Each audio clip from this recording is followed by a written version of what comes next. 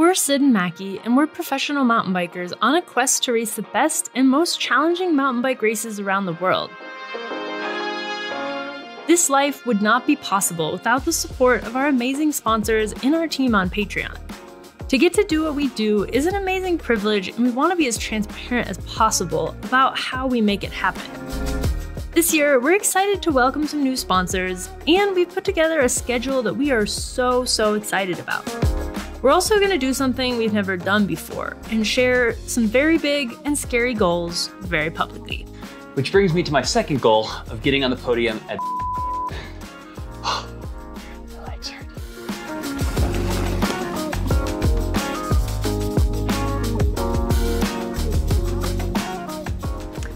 It's 2023. Happy New Year! We took a couple weeks off from making videos, which you may or may not have noticed. And over those few weeks, we put our energy into making plans for 2023, deciding our race schedule, and coming up with our goals. Some of which are pretty big, some big goals, which I'm personally a little bit nervous to share. We also have some exciting sponsorship news, and I think we'll start with talking about that.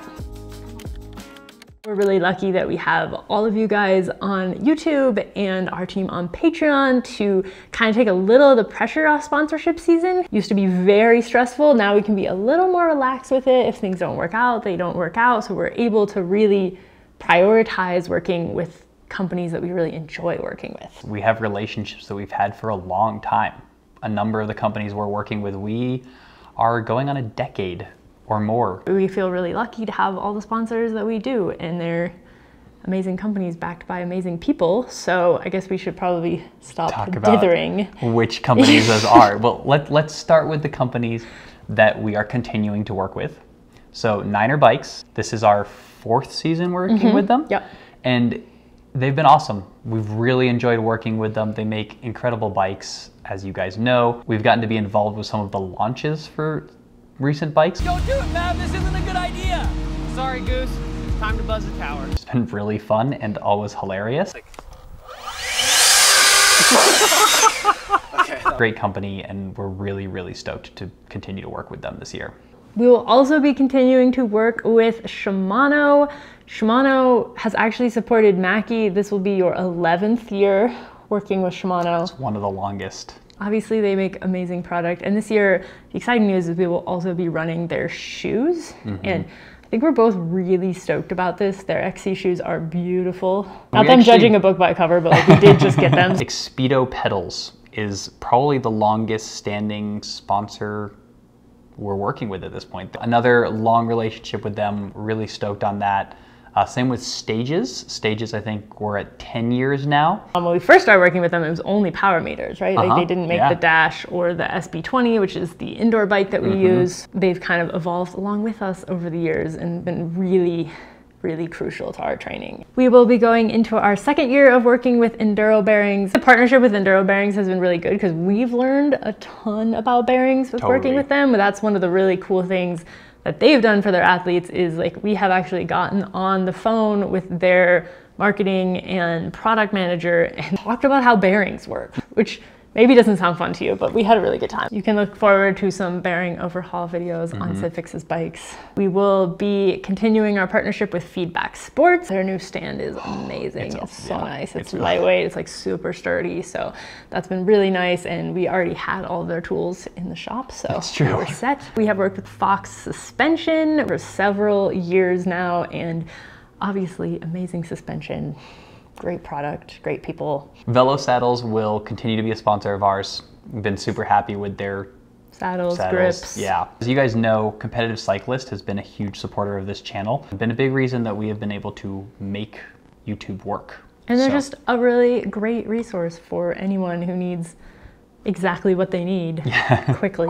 And they have great customer support. We always hear that all the time. And we will continue to run laser helmets. We've been really stoked with their Kinetic Core this year. Really comfy, great fitting helmets. And light. I think now we can talk about the new things. We have a wheel sponsor this year, which is very exciting. In the past, we've run Shimano wheels, really enjoyed them. But we are working with Noble Wheels and Bird Spokes this year to do super lightweight, custom carbon wheels. They're also going to be gorgeous. They're also going to be really beautiful.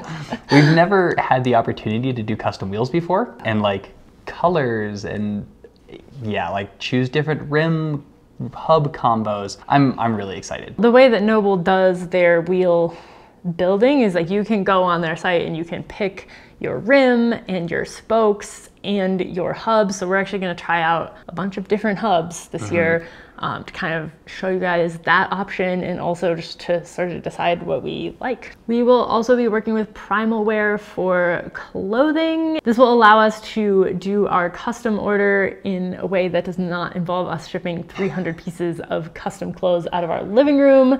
I'm sure everyone is relieved to that, especially everyone who tried to get an international package from us this year. There will be a new kit design for this year.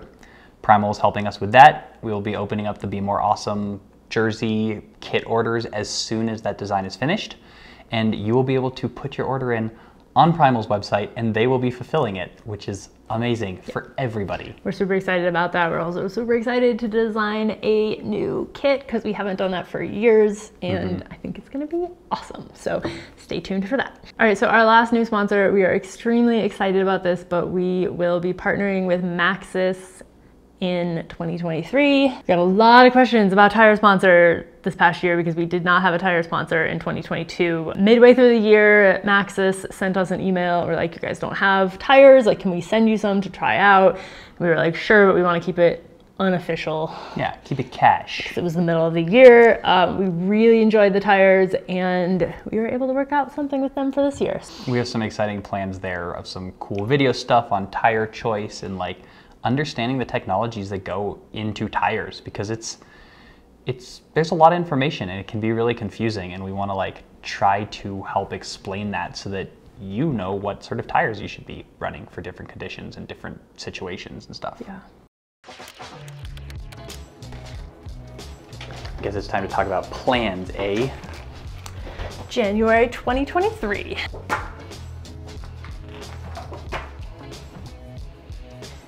That's really soon. In a few weeks, we will be flying to Chile to do our first race of the season. You might remember, if you've been watching the channel for a while, that we have raced in Chile before. We did Andes Pacifico in 2016 and 2019. I think we only have videos about it in 2019. And this year we are doing something different. Same country, very different place, very different race. We will be racing at Trans Andes, which is a 5-day cross-country stage race in Chilean Patagonia, which is one of the most beautiful places on earth. So we are really, really excited about that one and can't wait to share a little bit of our process of getting ready for a stage race that early in the season. In July, we are going back to British Columbia. This year we will be racing BC Bike Race for the first time since 2019. I'm terrified. This one I'm definitely nervous about. It was pretty rough in 2019.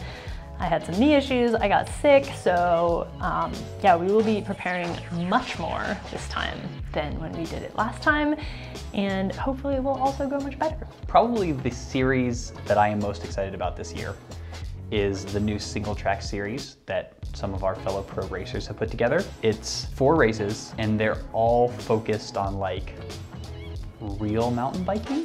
The first one is Moab Rocks, which, as you guys know, we've raced a number of times and absolutely love. Unfortunately, that puts us a little bit of a tight turnaround because this is Trans Andes and this is Moab Rocks. So by the time we get back, we have like 10 or 11 days. The second in the single track series is in May 7th. It's the Grand Junction Rides and Vibes.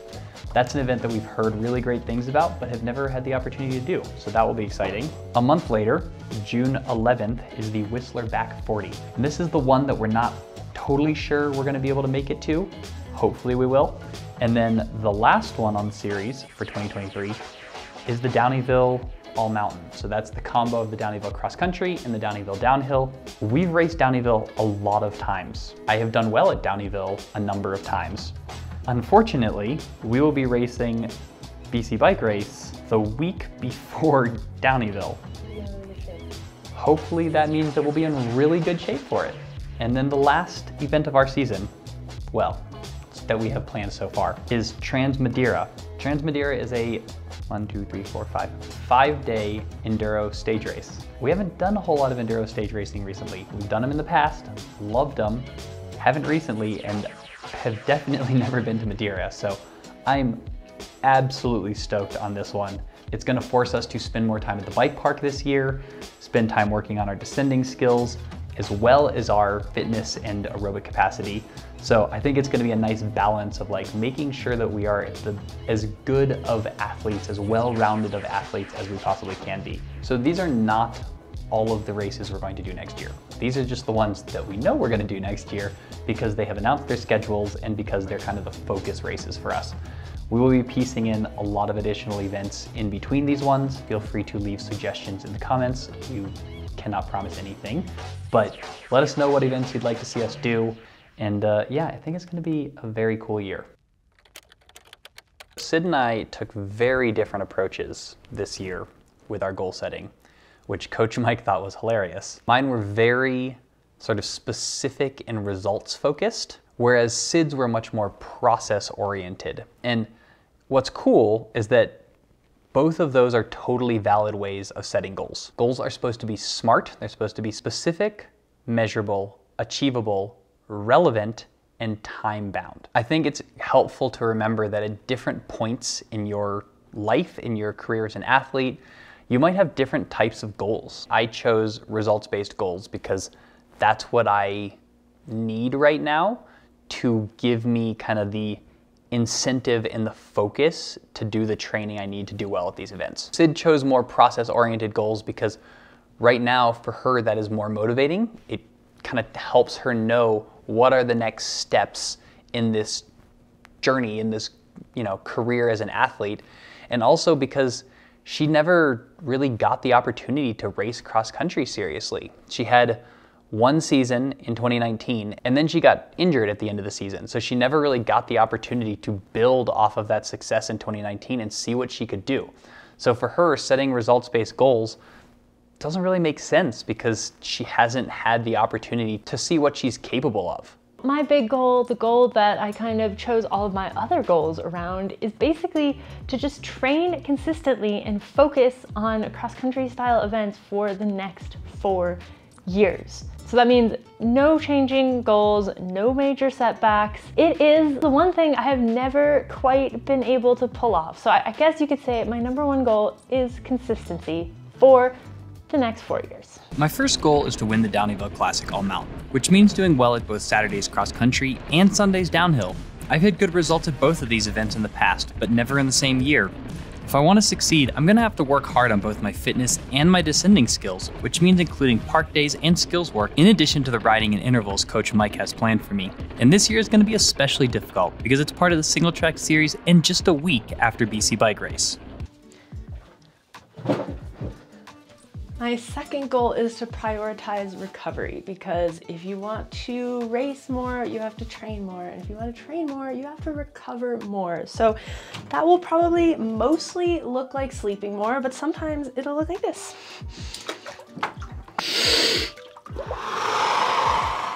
Which brings me to my second goal of getting on the podium at BCVR.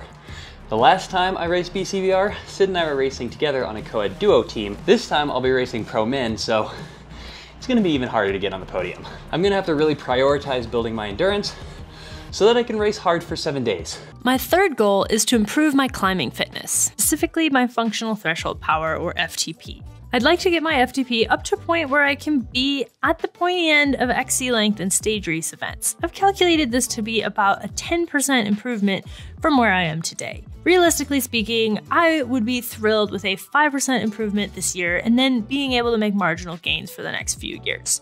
5% is about 11 watts on my FTP, so it's not a lot, but since I'm already pretty fit right now, it is a pretty big ask. My final goal is to podium at a regional level enduro race. If I'm gonna succeed, I'll need to prioritize strength work and visualization, which will help me with the strength and focus I need to race enduro well. Thanks for watching. Make sure you're subscribed because over the next few weeks, we will be sharing a behind-the-scenes look at our training and preparation and how we hope to make these goals a reality. That was like a 50 watt FTP increase in a year. Yeah. Until next time, don't forget to be more awesome.